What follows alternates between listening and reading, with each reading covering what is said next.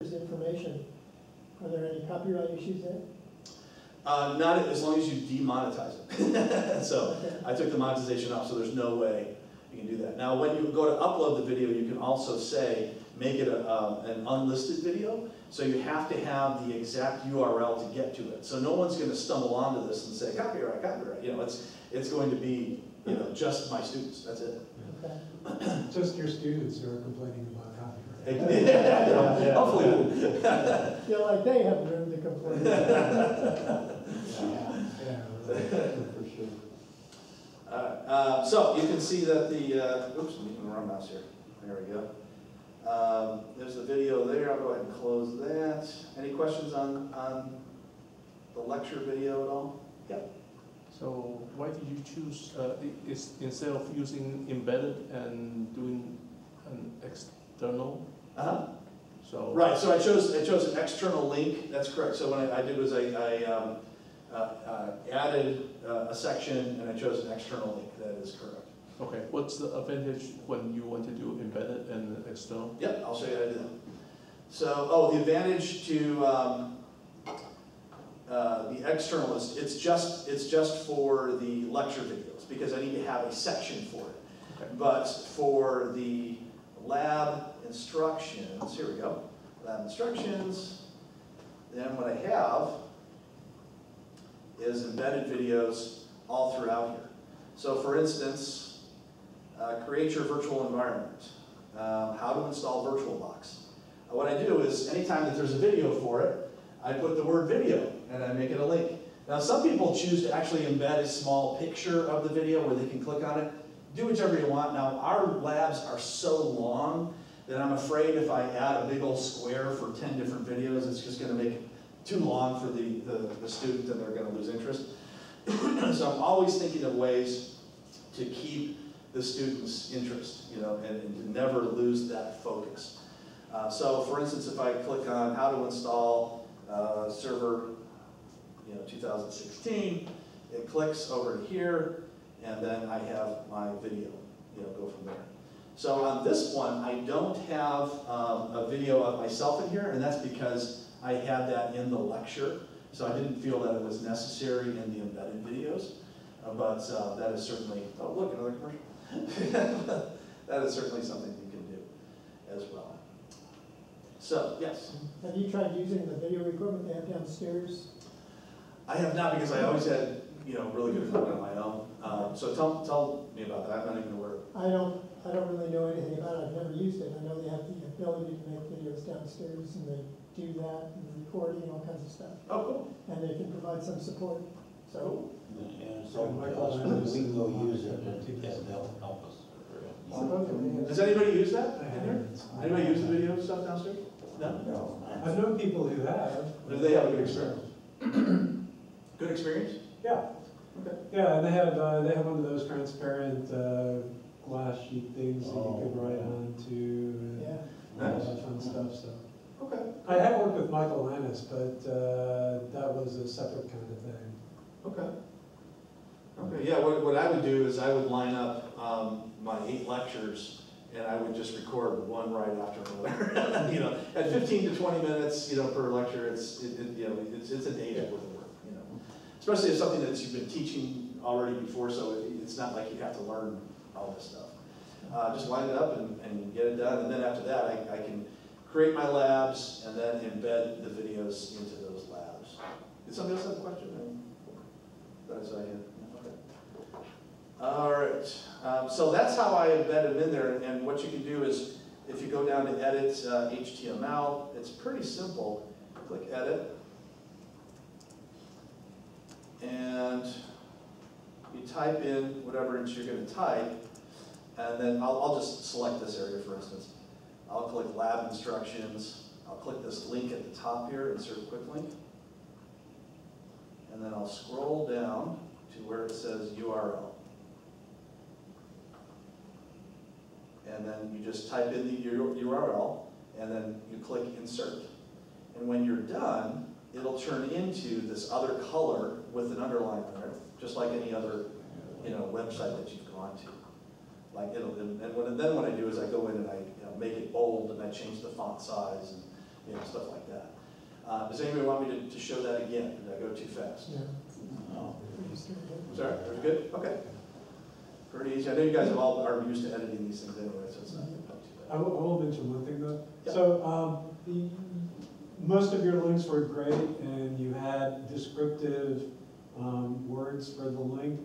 Try to avoid using the actual URL as the text for the link. Correct. So it's better to say Microsoft Eval Center as the textable link than http:// because it's an accessibility issue for someone who's using a screen reader and when they're skipping from URL to URL. That's got really tough on it. Yeah, sure, absolutely. Yeah, I don't think that I did that on any of mine, but if I did, I'd be happy to have something pointed out to me. But yeah, I tried to. Oh, no, this is not a video. This is actually. No, I mean for all of them. But even Oh, there, that even was it should say eval center. Yeah. I see. Okay, thank you for pointing that out. Mhm. Yeah, I was only doing it for the, and this is part of the problem is these, the 240, 288, 289, we had 4 or 5 different editors, you know, people that were all adding stuff in. And then I went in and put my videos in afterwards. Yeah.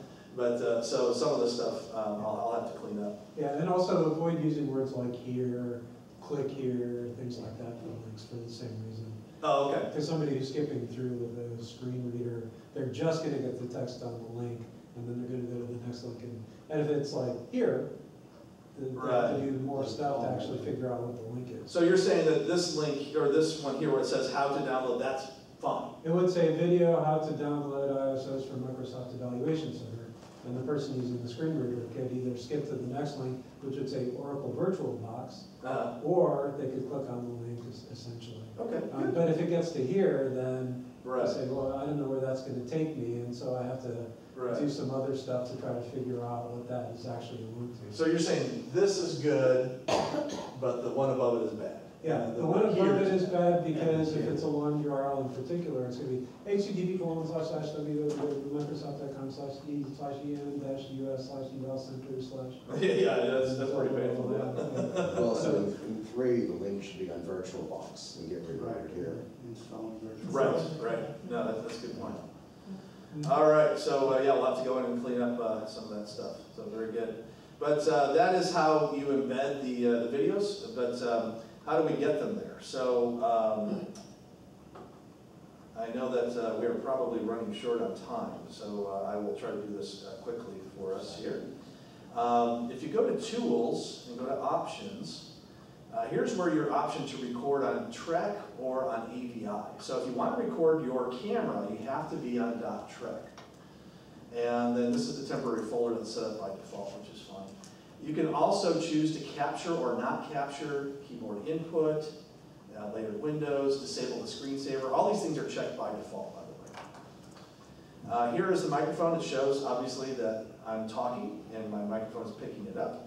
And it also shows what the webcam is going to look like as well. If you have multiple microphones and multiple webcams, then obviously you can choose from the drop-down which one that you want.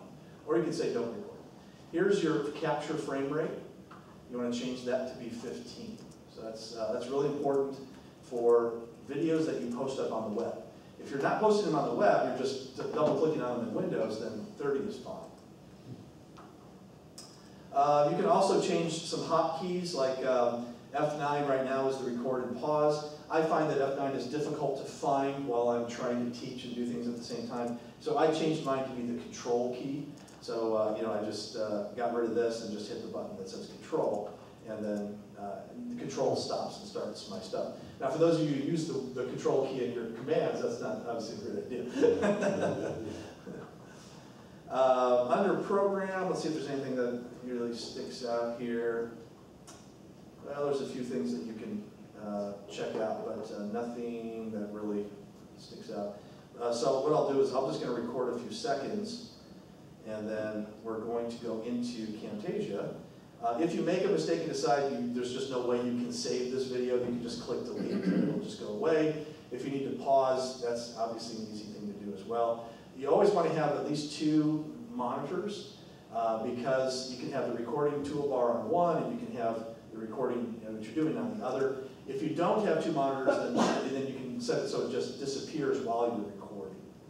So I'll click stop, and when you do, then our Camtasia program itself comes up. So what I'm going to offer you, since obviously we're limited on time, is anybody who, I went too fast, there's some features that you want to see that I haven't shown you, I'll be happy to have you email me and we can do a one-on-one together or a group, whatever it is you guys want. Okay, so this is what it looks like once it's together. You can see the video in the bottom right-hand corner. If I want to, I can make the video bigger or smaller. I can make it take up the whole screen, for a section of time if I want. And then I can, hit play. Let's see here, I turn my sound off, so I turn it back on. Looks like you have some clipping. So what? Clipping, audio clipping. Yeah. All right, so the bottom part is my video, and the top part is the sound. One of the things I like to do first thing is, you heard kind of how fuzzy that was, right? Let me get the sound up all the way here. There we go, that's better. All right, so listen to that. So there we go, it sounds very fuzzy. So what I do is, under audio effects, is I go to noise removal, drag it down, and listen how much better it sounds. So all that fuzz, all those backgrounds gone. Do you rephrase on this if you need to edit anything? Yeah, so let's just say that if we needed to edit something out, what you do is you go over to this little split button there, and you click on split, all right? And you gotta make sure that both of them are selected, otherwise it'll be all disjointed. So we split that, and then we drag this over here, and then we select again, and then we click split, and then we highlight these two areas. I held down the control key to get both of them, and then I click delete. So I've gotten rid of that garbage part. Now I select, and I just drag it over, and now I've tied it together. So I got rid of my breaths, I got rid of my mistakes. So you just click split on both sides. Now if you're using AVI, you're only going to see one, but if you do Trek with the camera, you're going to see two of these bars right here instead of one. So like I said, one's the video and the other's the sound. You can also spread out the green box and the red box on either side of the thumb. You can spread those out to select a range, and then hit the scissors to cut out that chunk of video. Right, so if you see this little zoom, I think that's what you're talking about, right? It's the zoom, so you can make it bigger. Mm-hmm. So the zoom is really helpful, because if your words are too close together and you don't want to accidentally cut off one, but you want to cut the other out, you zoom out so that way it spreads this out. So you can see, I'll know to cut right here now. When it was all bunched together, you couldn't really see that. Yeah, that's what going to be my question. Well, and like if you drag the green block to select a range. Oh yes, that's true too. Yeah, you can. This one right here. Yeah, just right. Yeah, you can do that as well, and you can cut out that way. Yeah. Yep. And then once you have everything the way you want it, and by the way, you can have the camera, big in one section and small in the other. So like on section 2, I can say, hey, I don't want to have myself that big. I just want to, so you can see what it will do is it goes big on one and then small on the other. Let's see here. Or you could get like smaller and smaller. Yeah, that's true. So you see, I'm small there, I'm big there, So you don't have to have the camera size the whole, the same size the whole way. All right, so when I'm all done, this is an important part. You have the option to upload directly to YouTube, but what I like to do is choose local file, because what it'll do is it'll save a copy for me locally, and then I can upload it into YouTube. So I'll click local file. Let's see here, trial version. I may not be able to do this with, watermark, okay. I did not install the key on this one because it was just a temporary thing. So with this one, it's actually putting in the watermark. Does anybody know who to contact to get the Camtasia licenses we have at PCC? I would start with ND free? I'm sorry, what? ND free? Andy Free? I thought that was Melanie Bootyman first. Yeah, I think it's Melanie, yeah. So we have 150 something licenses, so you can, otherwise this costs, I think, $300 and something.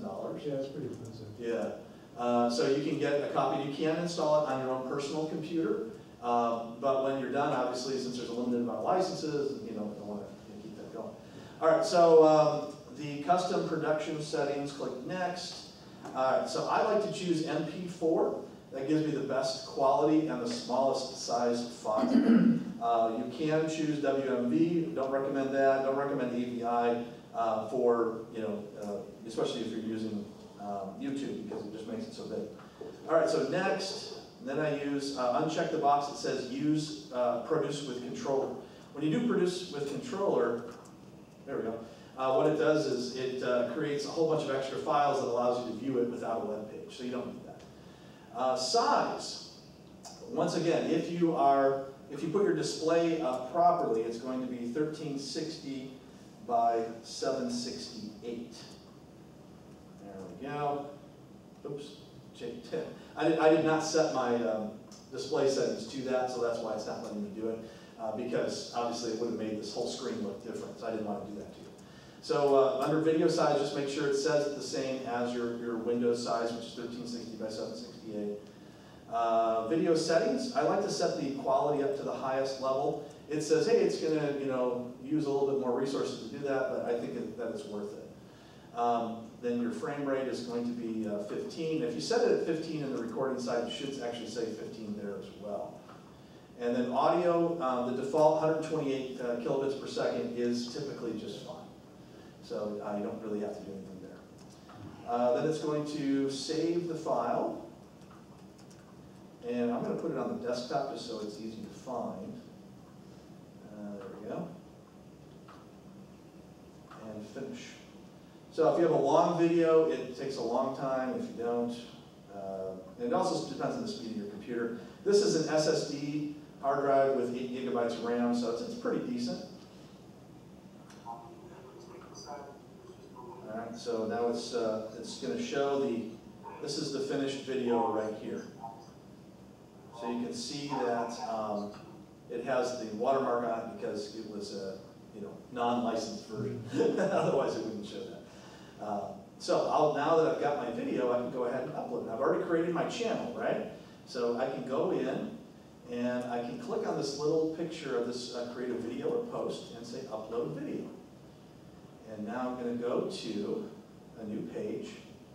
I do not have access to this.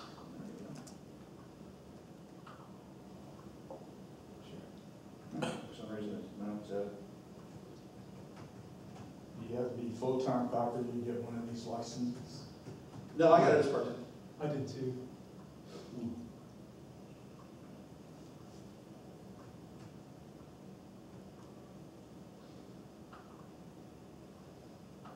You have to give a kickback to the department chair, though. All right, so now it says, hey. Not the one who's retiring. You want the one who's actually going to be here. Coming not out good. Because the one retiring won't need the money. Sure.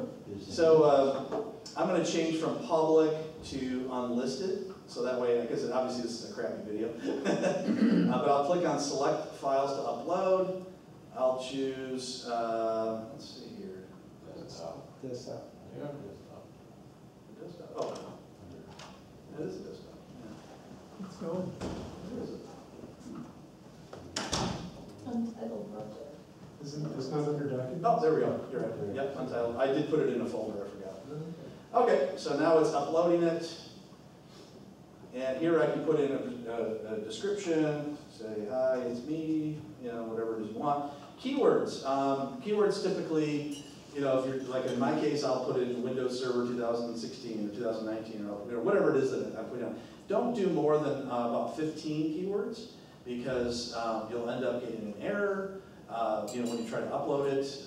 But also it may make it even more difficult to find if you have too many keywords. So I try to do 10 to 15, somewhere in that range. And then I click done.